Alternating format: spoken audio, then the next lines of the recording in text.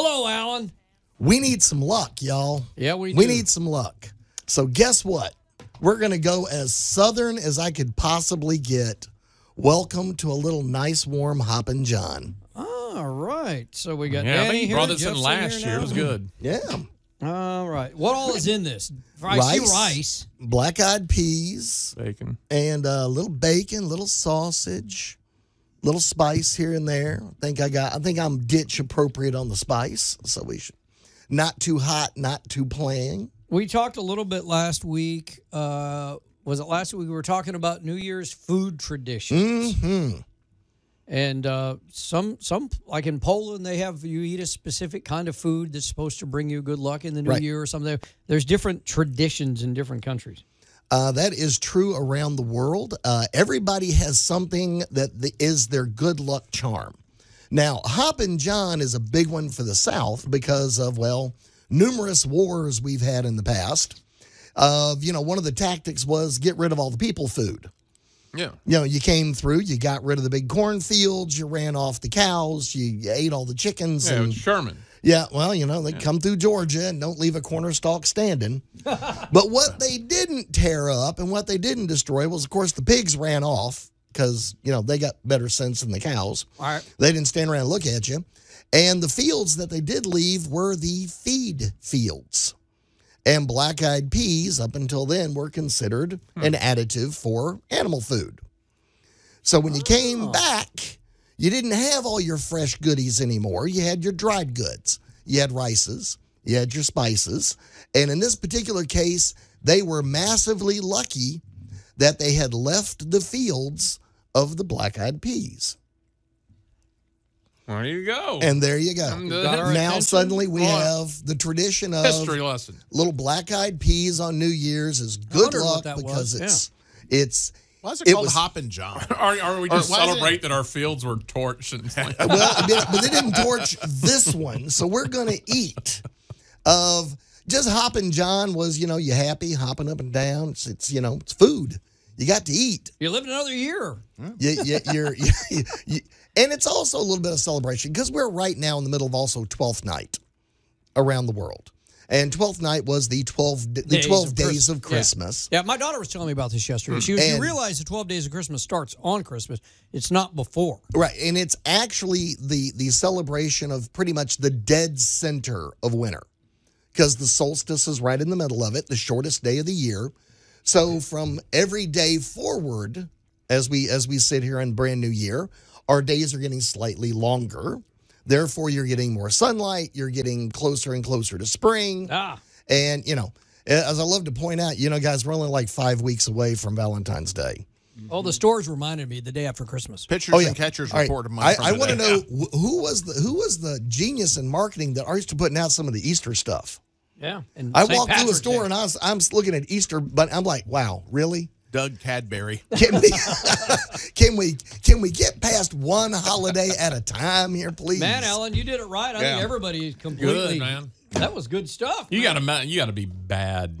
I mean, if you mess up rice and peas and sausage, you'd be surprised. You've got to be an awful man. Most people screw up rice, though. That is one of the two top topics I get asked in public all the time: cooking rice and frying chicken. Are you listening this morning on the Max? No. What you got? You guys were talking about? Yeah, I just cannot fry chicken, no matter what I do. Wow, that can be fixed. How difficult it is to fry chicken? I'm not saying that to dish you. I don't know. Danny's like, she's got her mouth full of this stuff, and she's like, I don't know. can see there's a lot of things out there. I mean, too hot of the oil, the batter's not right, or the chicken's too cold. Yeah, that is usually the big one. Is that it's coming out of the refrigerator and you're trying to beat the cold and the heat and the batter and the seasoning, and it's an uphill battle. Good old Harlan Sanders solved it by converting pressure cookers for water, for canning, into oil, so he could pressure cook that chicken. That is what a Kentucky Fried Chicken actually means. It was cooked in a pressure cooker. You ain't going to do that at home. So you and I will chat. I can solve your fried chicken dilemma. The batter never stays on. The batter just comes right off. Right, and that's because you haven't doubled or tripled battered. And I didn't know that till today. Now, will the same answers you give her for chicken, will that also be the same answer you would give to somebody for okra? Okra, you get the slightly slimy effect. So if you're going to do fried okra, one real big secret is sneak just a little bit of cornstarch into your coating, and that'll give you a faster, stickier coating that'll hang on it and help the other coating stay. Now, also doing a double dredge on your okra will work really well, a.k.a. You rinse it, you get it ready to go, you roll it around in the flour, then you roll it through an egg wash, and then you roll it through the flour again. I tell you what, I had good over the holidays. Someone baked some okra. I'd never heard of that. So it's like it's very similar to like the fried okra, except you don't have to eat all the fried around the outside, which is good. I like fried okra. That's the but flavor like, right there, man. Good, throw a little salt on it, throw it in the oven. It was great. It wasn't slimy or anything. Now, okra is one of those misunderstood foods that's, again, another hugely Southern staple. Oh, yeah. It's a Delta State mascot. So, I mean, it's fighting okra. I worked with some Yankee from Massachusetts, and we used to work with the River Kings or the River Queens, whatever you want to call them. He was yapping about, I don't know what you guys eat down here, this okra stuff. And I was like, okay, man, I don't. Thanks, weirdo. Yeah. I don't know what to say to that one. I like them apples, Yeah. Yeah, no, we do good. So, there's a lot of just kind of good old down-home secrets to cooking that sometimes didn't get passed down. So there are little secrets of one easy trick to perfect wings. Because a lot of people try to do wings at home, right? But they're always raw in the center. Kind of burn on the outside, raw in the center. You know what, guys? Pre-cook them. Bake them the day before, and then batter them and fry them. And now they're everything you want. And now you don't have to worry about making sure they're cooked all the way through. So there's little tricks and stuff, especially in the restaurant business. Like, they never work directly from, like, out of the freezer. We get home at night, it's 6, 7 o'clock at night. We're looking in the freezer going, oh, we forgot to thaw anything. And, so we have this battle in the kitchen. So like this dish right here, this is just standard good old-fashioned rice or a rice mix if you wish. Follow the instructions on the water. But the trick is turn it down on low for the last half of it and just let it sit there and do its thing and soak up the water, and you don't get that big sticky lump. Does that allow you for a better margin for error too? That it's like you have a bigger window where you don't risk overcooking it. Yes. The great thing about high heat, it's for searing and getting a coating on something.